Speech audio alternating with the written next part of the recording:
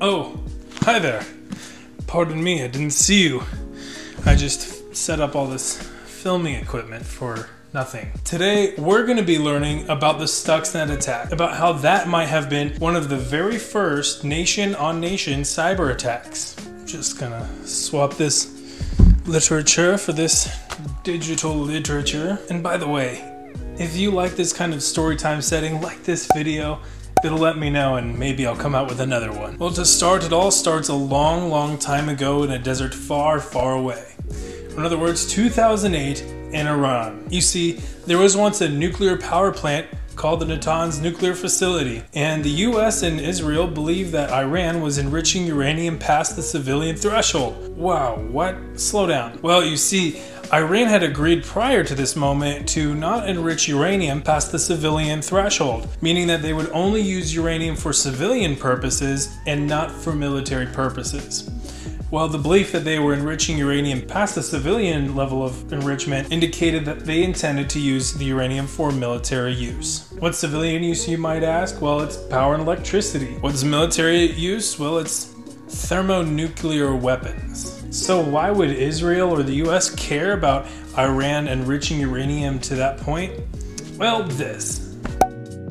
Needless to say, the US and Israel had discovered a potential breach in their treaty with Iran, and they needed to take action in some way. And that is when things get a little spicy, or should I say, cyber spicy.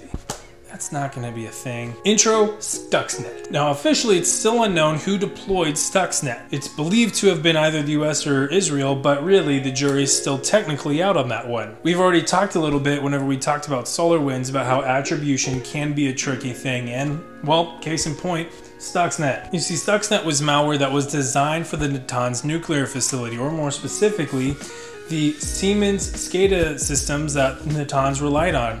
You see, Siemens is a company, and the Natanz was using SCADA systems that Siemens provided. If you need to know what SCADA systems are, here's a video. Now, how did Stuxnet make it onto SCADA systems? Well, if you just watch that video, then you are probably thinking, but StudioSec man, whoever you are, you said that SCADA systems are probably going to be air-gapped. So how do they put Stuxnet on a SCADA system? Well, that's absolutely true, and it's believed that it was delivered through some kind of medium like USB. Again, the details on that get a little fuzzy the more you try to detail down, but it's universally believed that it was some sort of physical media that transported Stuxnet onto the SCADA system that was in Natanz. Once it had infected its first computer, it would ask that device if it was a SCADA system and if it was connected to critical infrastructure or an industrial control system. Now, if a system kind of gave a yes answer in its reply, then Stuxnet would create a clone of itself, pass the clone off to the next system down the line on the network, and then it would basically continue to sit and watch that computer. Now, for all the computers that it infected, it recorded for some degree of time. It could have been weeks, it could have been months, but it recorded normal operating procedure on those devices. So it recorded what a normal day looks like. What do the screens look like? What do, centrifuges do in a normal day? And what kind of metrics are the engineers and analysts expecting on a normal day at the Natanz nuclear facility? And over that time, it collected that data, it recorded, and so whenever it decided to start executing its payload, it did something pretty neat. Neat if you're a nerd. Once, after a few weeks or months after it was infected, crap hit the fan. Stuxnet woke up. It started with Stuxnet spinning up centrifuges much faster than they're supposed to spin, and then slowing them down much slower than they're supposed to spin, but in close succession to one another. This created physical wear and tear on the centrifuges that were not designed to go through that kind of spin up and spin down cycle. Now, why this is particularly cool if you're a nerd is if you were an engineer at the analyst and you're looking at the screen, everything looks normal. You see, during the weeks to months leading up to Stuxnet deploying its payload, it was recording normal operating procedure, as we said.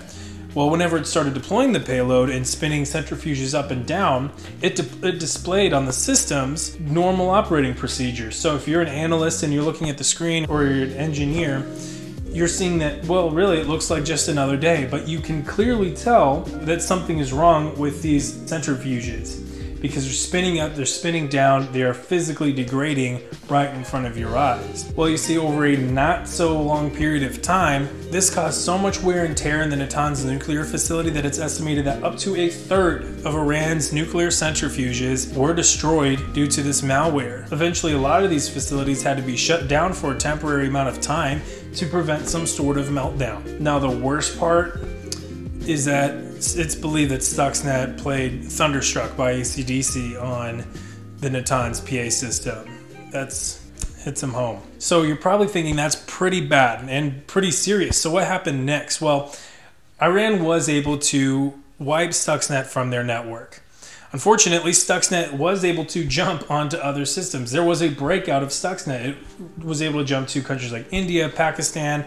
There was even an attempt to deploy Stuxnet into North Korea, allegedly, but none of those really had the kind of impact that Stuxnet had already at the Natanz nuclear facility. Today, tensions remain high, and Iran is not believed officially to have any kind of nuclear weapons. So if the goal of Stuxnet was to delay Iran from getting any kind of nuclear weapons, then it probably succeeded. I mean, they still don't have nuclear weapons, and we're about 12 years after the deployment of Stuxnet. Now, if it was designed to keep them permanently from being able to make nuclear weapons, well, the jury is out on that one. Now, does this cyber attack count as a cyber war? And, well, no, it's a cyber attack. And as we've said about attribution, we really don't know really who deployed Stuxnet. We sure know who the victim was in this attack, and that would be Iran, and more specifically Iran's nuclear industry. However, we don't know who the official attacker was. It could be, the US or Israel. It could be anyone else. Who knows? For something to be a cyber war, there would have to be a fire back. There would have to be two clear sides, and there would also have to be other attacks. This was one singular attack. There have not been any other cyber attacks that have been a direct response to Stuxnet, at least not officially. And so, no, it doesn't really count as being a cyber war. It's really just a cyber attack that happened. Now, could a cyber war look like this? Potentially. But you would clearly know who the aggressors would be in a cyber war. You would know who the attacker and who the defenders would be. And who knows? I mean, maybe it would impact nuclear industries in either country. So, where do we go from here, kids? Well, eat your veggies, listen to your parents, do your homework, don't get Stuxnet. Don't get Stuxnet. See you next time.